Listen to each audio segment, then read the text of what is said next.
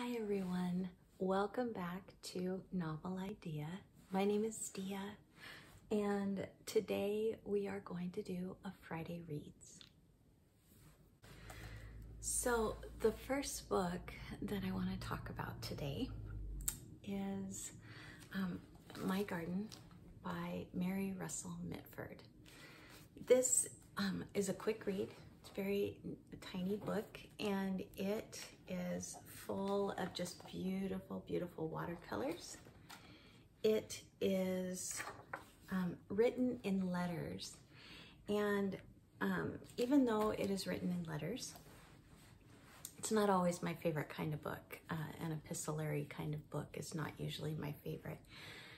But this one is, because she is an author, and her letters read very much like a novel. So she's so good with the descriptions of her flowers and the details of just what's happening in the garden from day to day, week to week, month to month, that it feels very much like she is writing a novel about her garden. So even though it's in letter style, it's not a typical epistolary kind of novel or book. So one of the things that I really appreciated about Mary's writing is that she uses the common names for the flowers, and it's so lovely.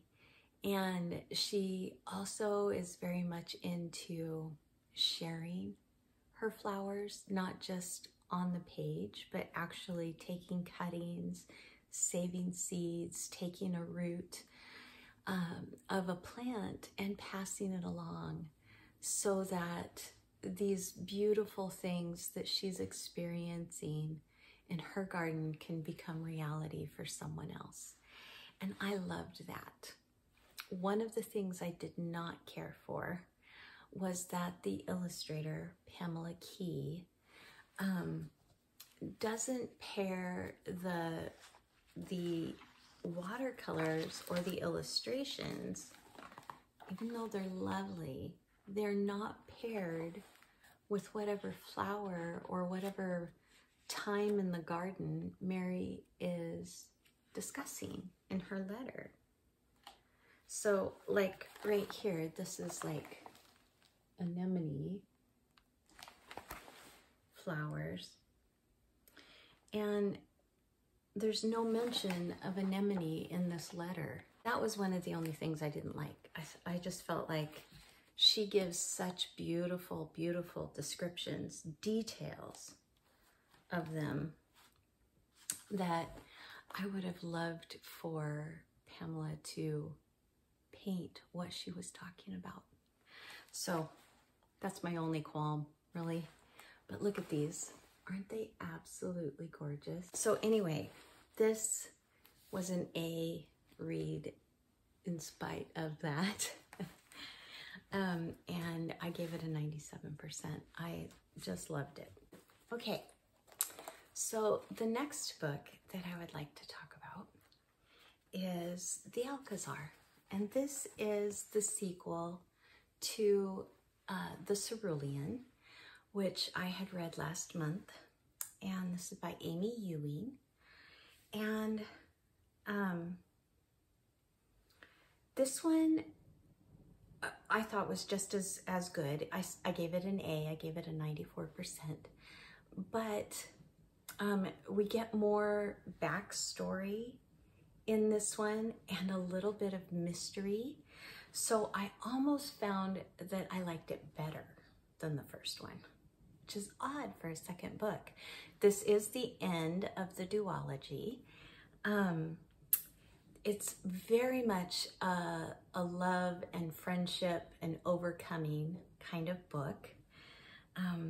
There are themes of caring for our planet and of kind of sharing the wealth. So not hoarding and keeping everything to yourself.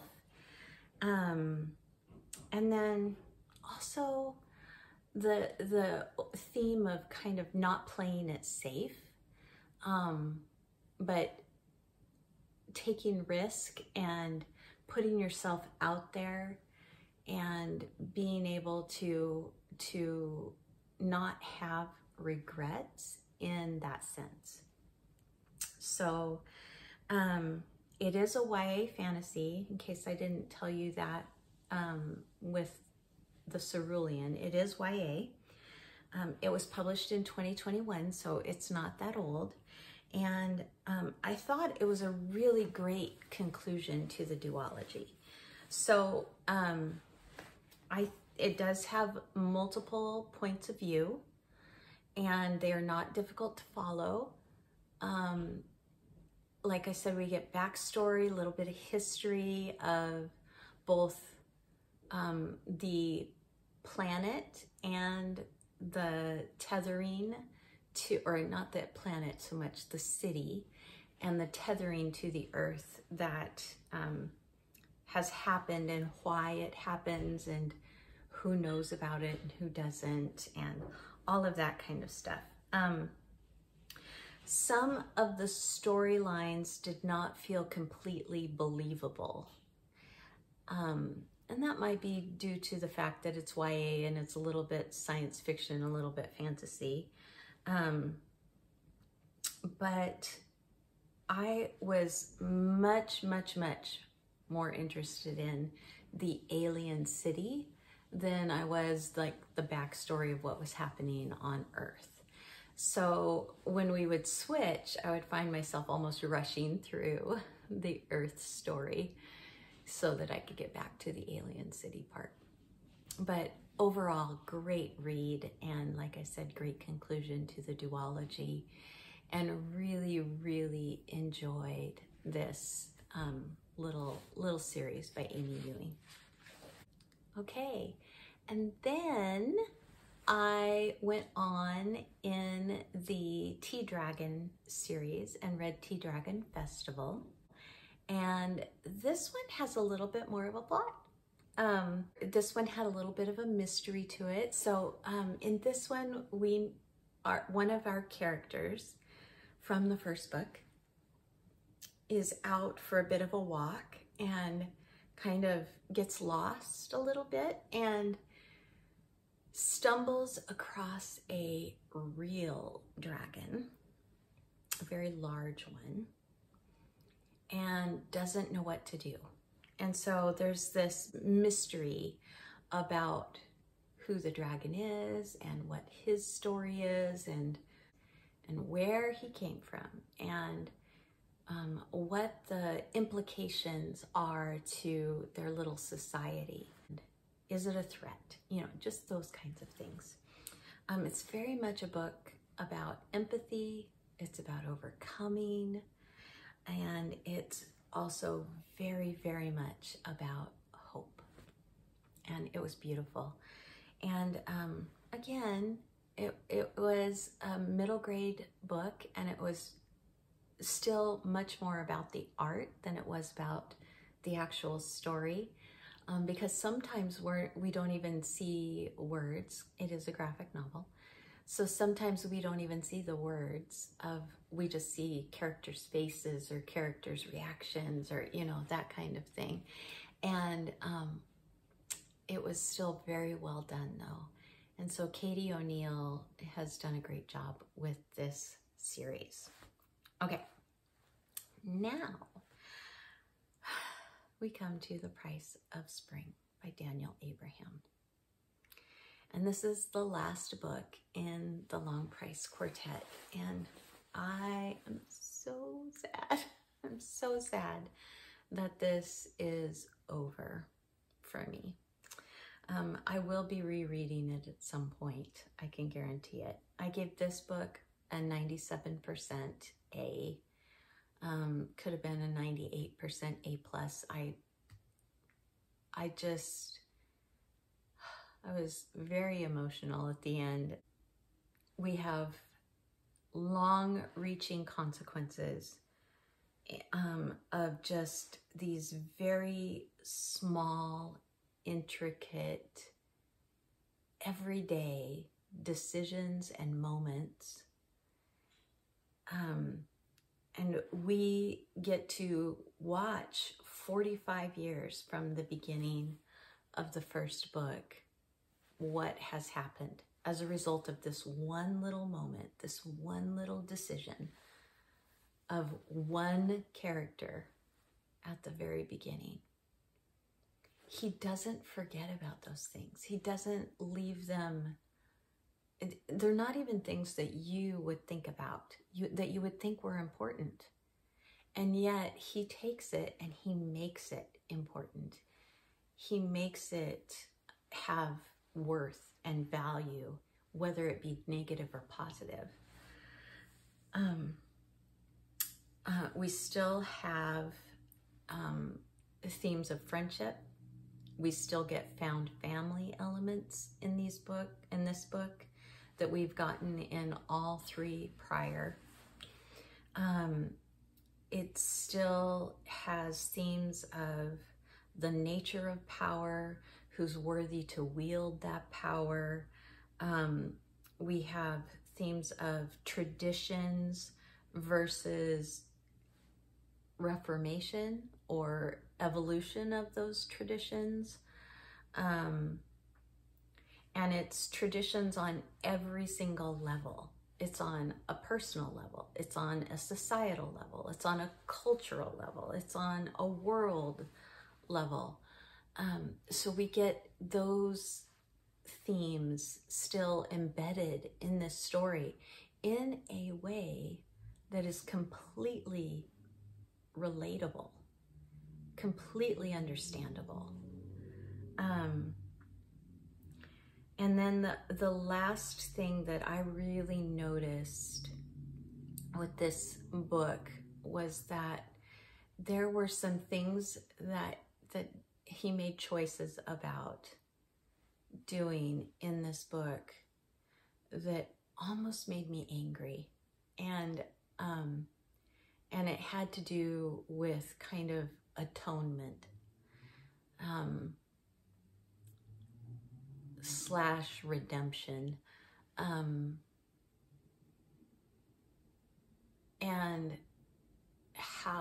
forgiveness, basically, and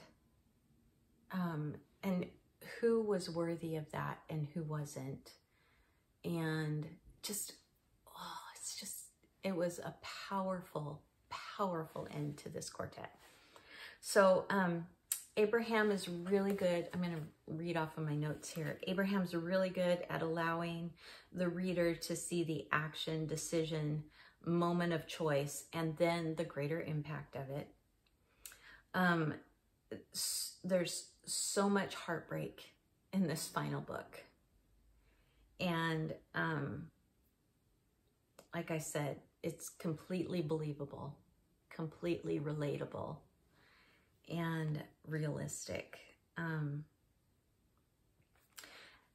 One of the things that I appreciate about these books is that as a reader, we get insight into the characters that the other characters in the book don't necessarily get. And so we can often see who is making mistakes and who is misjudging and who is in error when they're doing something.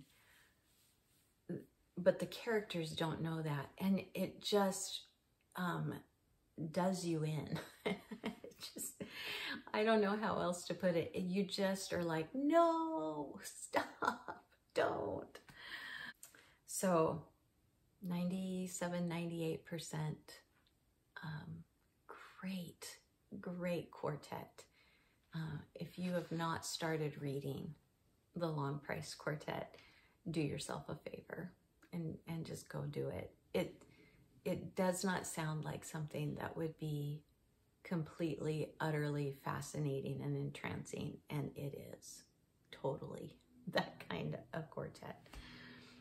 Okay, So the next one is my continuation of Dostoevsky's little short stories that I'm reading with Christy Lewis and Tiffany from Beautiful Minutia, Christy Lewis, Dostoevsky in Space, and Tiffany at Beautiful Minutia, and a few other booktubers. I think Victoria might be reading this one from Musical Bookworm.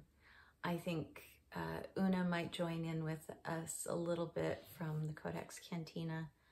I don't know who else, but anyway, yeah, I read Conversations in a Graveyard this last week.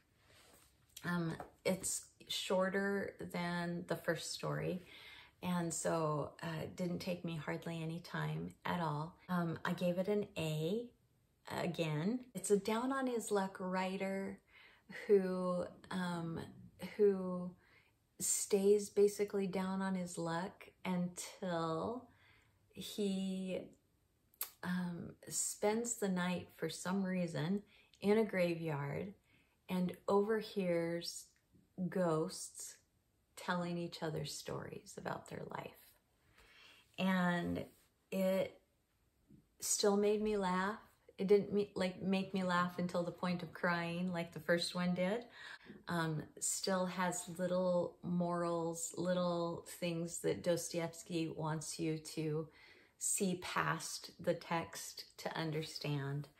And I loved it. It was great. Okay, so then I had a book come in at the library that was kind of a jump in the line of my holds, and they were like, you can have this book right now if you can read it in, you know, I think it was like you've got 4 or 5 days to read it. And I thought, well, if I set aside, well, you know, a couple of other things that I'm reading, then I can do that. And so I chose to do that, and that was The Stardust Thief by Chelsea Abdullah, or Abdullah. And it's the first book in her new trilogy, and it is called the Sand Sea Trilogy. And it's kind of a play off of 1001 Nights, or the Arabian Nights. And for a debut novel, I thought it was very good. It's YA, and it does read a little bit young, but I was highly entertained. I thought it was so good. So it is an orphan girl who is, what's her name? Luli? And she is orphaned due to the fact that there are thieves that are trying to steal something from her little camp, because she's like Bedouin. And so there's thieves that are trying to steal something from her people and end up burning the entire camp down. And she is rescued by a jinn. And that jinn then basically raises her. And so when we join her story, she is on the verge of basically becoming a woman, and she has become a dealer in relics, which are jinn charmed objects. And she, that's what she believes anyway, is that they are jinn charmed objects, and she sells them, and that's how she makes her living. That's how she survives. However, magic and anything jinn related is basically outlawed. And so she is an outlaw in this time. But the king kind of guy tells her that he will not arrest her and will spare her life if she will recover a relic for him. And she has to go someplace that is extremely dangerous. And Chelsea Abdullah does not pull punches.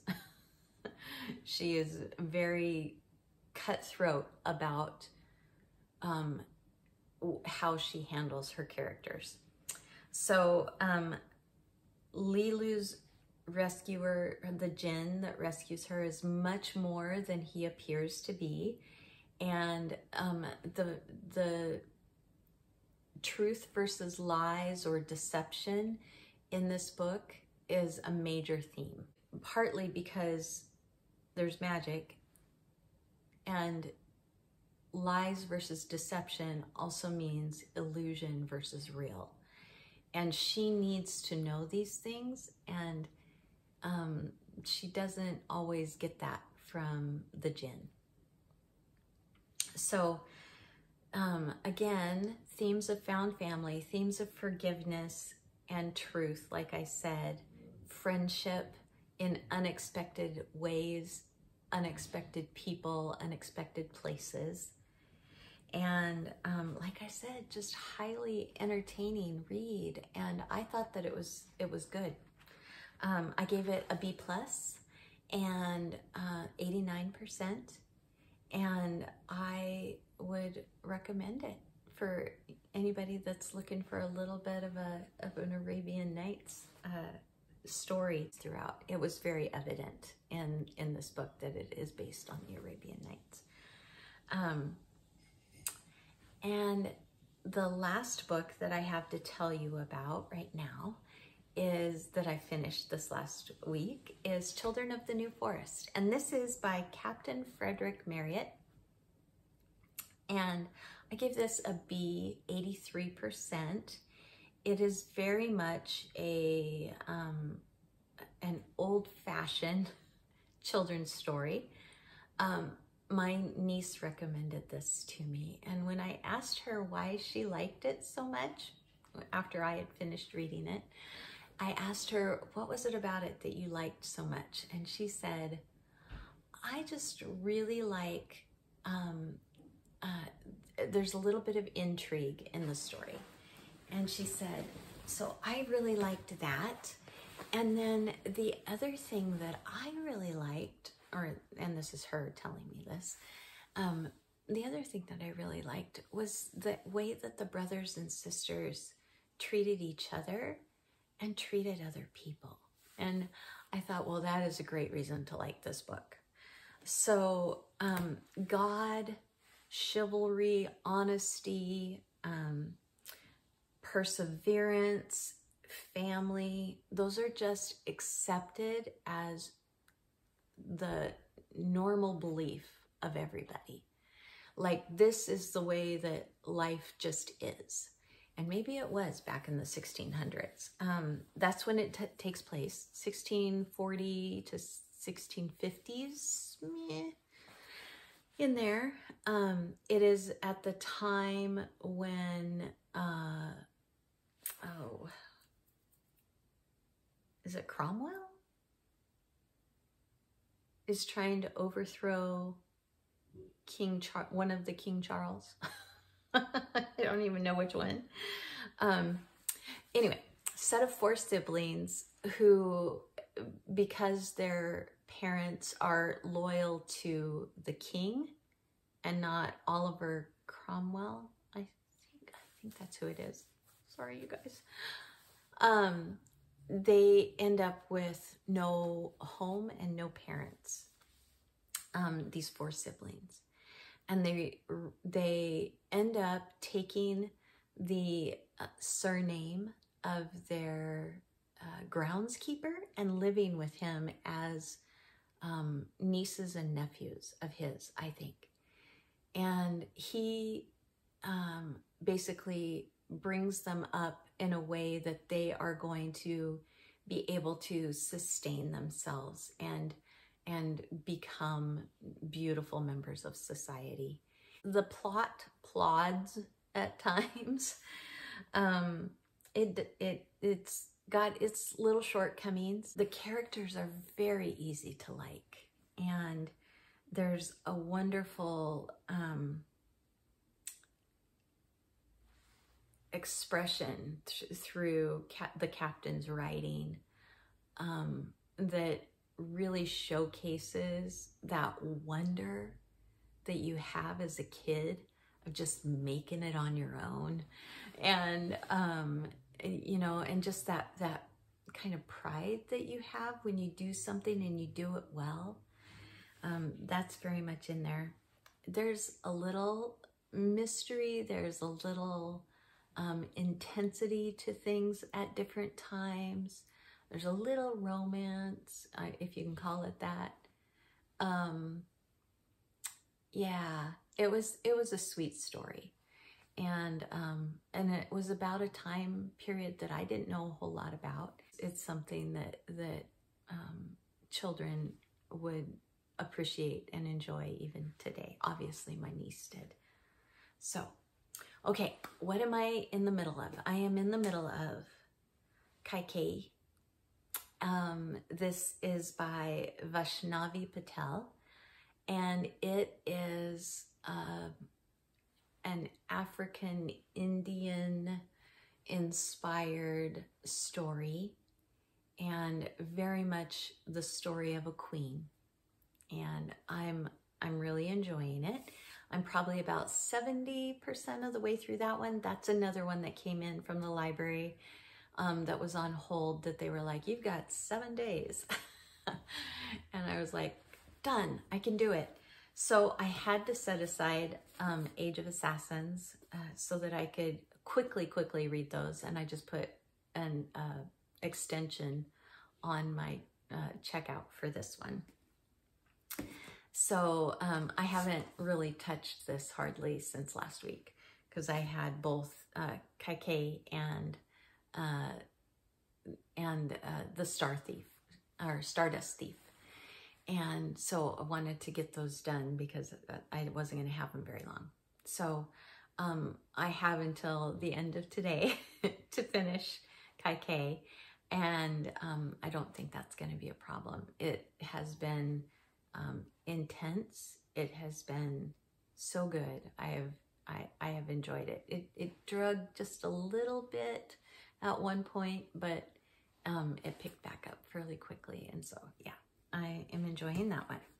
Then I have Gerald, Durrell's My Family and Other Animals. This is one of the ones up next. Really excited to get to this.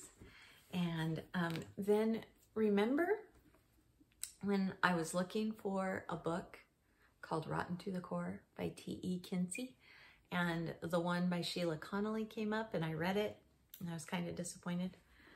Look what came in. So I just actually took my library books back today and picked this one up because it came in. So I'll be reading this one, and really excited to do that. This is from the Lady Hardcastle series. Sorry, I don't want to put the library information up there. Yeah, so this is from the series about Lady Hardcastle, and the banter in this is what I love more than anything. The mysteries are so easy to figure out, but I just really love the banter, and it'll go quick. It'll be fast. I don't know what I'll be continuing in my Dostoevsky stories. I'll be doing that, and I don't know what else is on the docket. So what have you guys been reading this week? And have you read any of the books that I read? And did you like any of them? Did you not like them? Just talk to me in the comments. I always enjoy interacting with you guys. And thanks for watching Friday Reads. And I hope that you all have a wonderful weekend, a wonderful Father's Day if you celebrate Father's Day. I think we're going to get together with our kids here in town. And we just found out last night that the twins that are due this fall are boys. Excited to have 2 more boys. Thanks for joining me today, and like if you liked it, subscribe if you want to. I'll see you in the next video, everyone. Bye.